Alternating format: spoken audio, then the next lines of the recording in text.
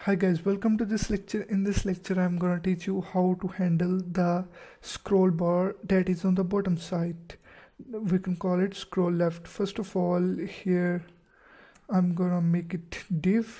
Here is div and here is the div. Closing tag.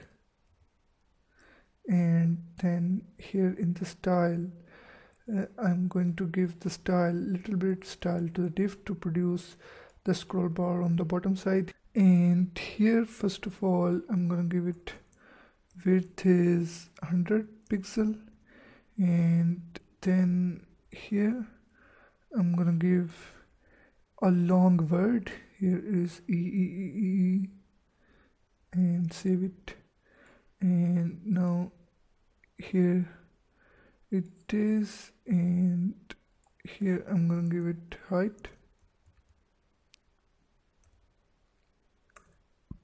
Here I'm going to give it overflow auto. And now let's execute it. So here you can see that there is a scroll bar present. Here you can see that this is the long word. The scroll bar is present here. I'm going to reduce some text from it, then you can see it clearly. Here is the scroll bar is present because of this word E. I'm gonna remove all of this thing, and here first of all I'm gonna set the position of the scroll left by using this. Here is div dot scroll left. You have already know what is the scroll left. Here I'm gonna give it 100 pixel from the left side. This is the scroll bar and its position is measured from the left side because it is started from the left side. Here you can see that. So that's why if we give scroll left 100 pixels, so now when we refresh the page, so this scroll bar is present at the 100 pixel distance from the left side. Here you can see that it is at 100 pixel distance from the left side, and you can also get its position when we scroll on the left side, so we can get the position of the scroll. Here is scroll when the div is scroll. Here is this is the event, and here is the function, and then here is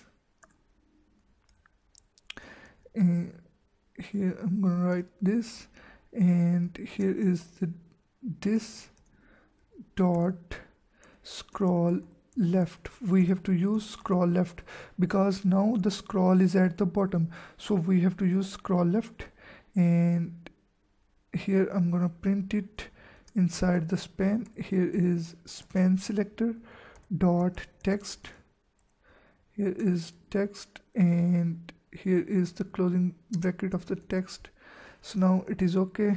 This thing print the value in the span, and when we scroll it, here you can see that it is present at the 100, and when we scroll it, so here are the values of the scroll are present. So I hope you understand it. If you have any problems, so kindly add the discussion. I will help you as much as I can. Thank you for watching this video. I will see you in the next video.